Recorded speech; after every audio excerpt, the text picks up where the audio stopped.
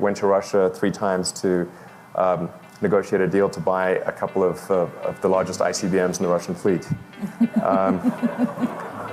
A strange experience. How do you even get into that negotiation?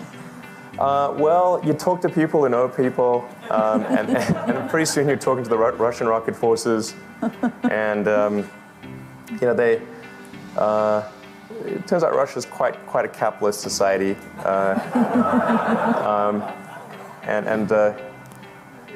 it definitely has had some weird meetings in places like that. I swear they looked like a sanitarium or something. I don't know. It was very odd. We keep going back to the theme of crazy. Yeah. Seriously, this place had padded walls.